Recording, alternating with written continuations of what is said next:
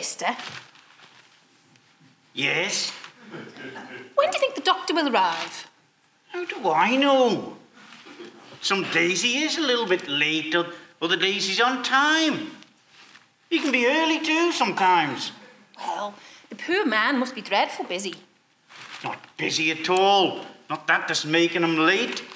It's that wife of his out gallivanting with the Peel WI all the time, instead of getting tea ready for the poor bark. Oh, don't be too jowl on the poor woman. A little cup of tea and a couche never did no one any harm. It's not the cup of tea or the couche that's doing the harm. My wife was out gallivanting instead of having a meal ready on the table. I tell you what, did she get the old size 9? There's somebody else coming. Sit down.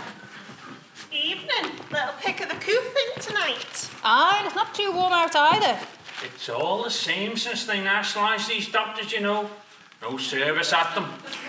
Oh, I'm sure they do their best to please you. Best you say, listen to the woman. Only last week her selfie was middling more. So had the doctor come round and put a little sight on her. Just as he was going out again, I thinks to myself, I can kill 2 birds with 1 stone here. So I says to the man, would you come round and have a look at me old sow? I think she's got a touch of the modern. The same medicine wouldn't have done at all. Nah, but I thought if he could cure me wife, he'd be able to cure me pig. But he just laughed at me and said he was in a hurry and hooked it. Where is he anyway? Later than normal today. Well, I saw him his old bogey parked outside the parson's door when we passed. Oh, and is the poor fellow not well? Or is it a children? I think it must be his rheumatics again. He's been keeping a few old hens there at the back of the farmhouse, and the weather's getting mighty cold. He should be wearing his red flannel drawers. I remember once, boys, out on owl fishing out on Peel there, on the Heron. And I took a touch of the screwmatics, bad awful. No doctor to be had out there. Anyway, we got back in, and I went to see some old woman out in the country at Runnock there. And you know what she told me to do? What? Scotch myself with Jenny Nettles. Oh, and what happened? I couldn't sit down for a week, boys.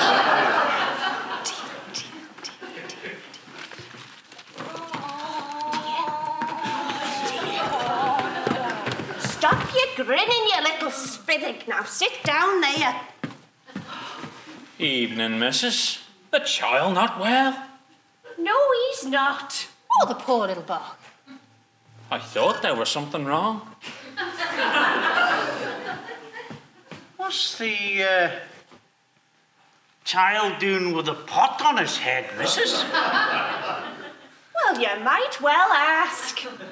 Oh, I've come to see if the doctor would get it off for us, for we can't. How on earth did he get it on? Well, I left him outside the shop when I went in to get a loaf. And when I came out, he was like that.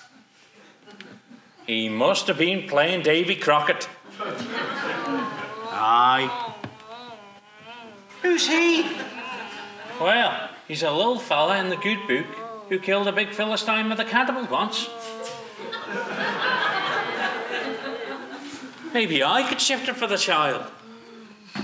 Shut your bother, you little spittock. I'll get no tea when you get home. Thank you kindly, mister. But his head's a bit sore. His father and me and all the neighbours, we've been hicing at it all afternoon, and we can't get it off. What went on is bound to come off. Not with his ears. They catch on it like hooks. Not to mention his nose. He got that from his father. You forget about the child's ears. Come and sit down. I don't see how they'll ever get him out. This is a dreadful affair, boys. Worst case yet. What on earth are we going to do? How on earth Are you going to make broth with the child's head in the pot? How is the little bop going to get a meal? That's just it. I can't feed him. I can't give him a drink. Oh, the poor little fella must be dreadful hungry. See here, I've got a nice piece of homemade bonnet in my bag.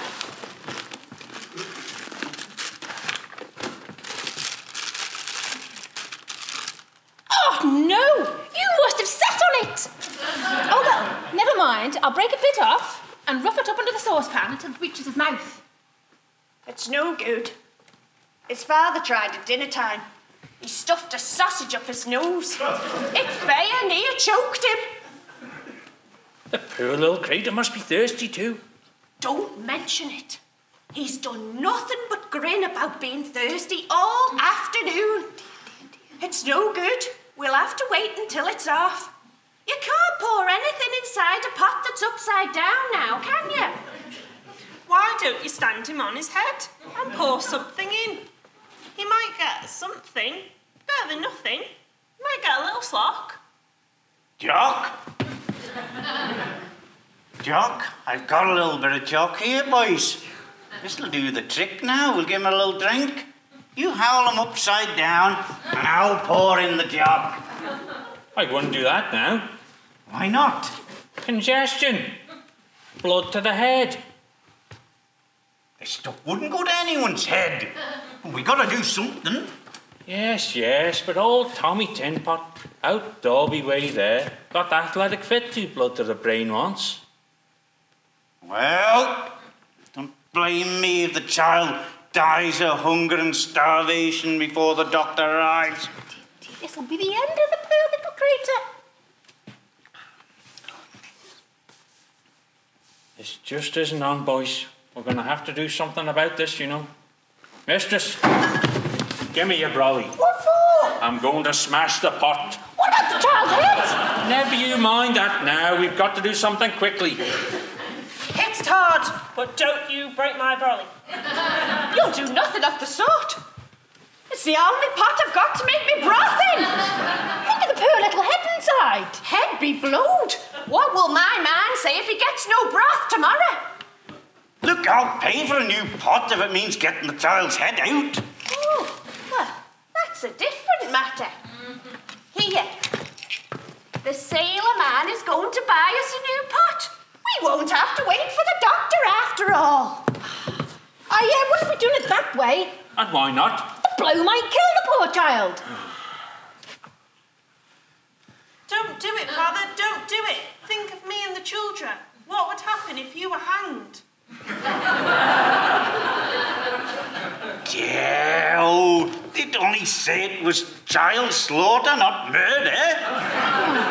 Here, put the brolly away. I don't want anything happening to him, especially not with his father out of work.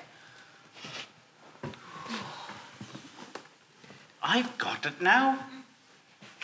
I've got a brother whose sister's uncle has got a young fella who's going to the higher grade school.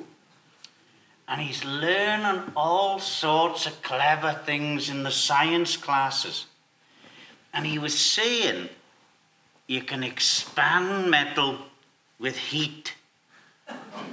So why not sit the child in front of a big roaring fire? Oh, no, I wouldn't do that either. Why not? The heat would cause inflammation of the brain. Would that be bad? Well, it doesn't sound awful good. No, it doesn't sound good at all. I wouldn't do that either. It reminds me of the time that Tom Toot had a calf. They got his head stuck in a bucket. It gave them an awful time before they got it off. And how did they do it then? I forgot exactly. I think they just levered it off. A lever. That's it, boys, a lever. We'll lever the pot of the child's head. Yes, but what can we use as a lever, though? I've got it. I've got a mighty old Swiss Scout Army knife here, boys. This'll do the trick. We'll lever the pot of the child's head with this. No, don't use that. You might cut the nose off the fella. He could spare a bit of that. But he's already had a stick in his eye today. Look, I'll be careful, awful. I'll use the bit that I used for getting the stones out of horses' hooves. No, don't do it. You'll murder the child, you cruel beast. And who's going to commit murder? Yonder fella, the brute.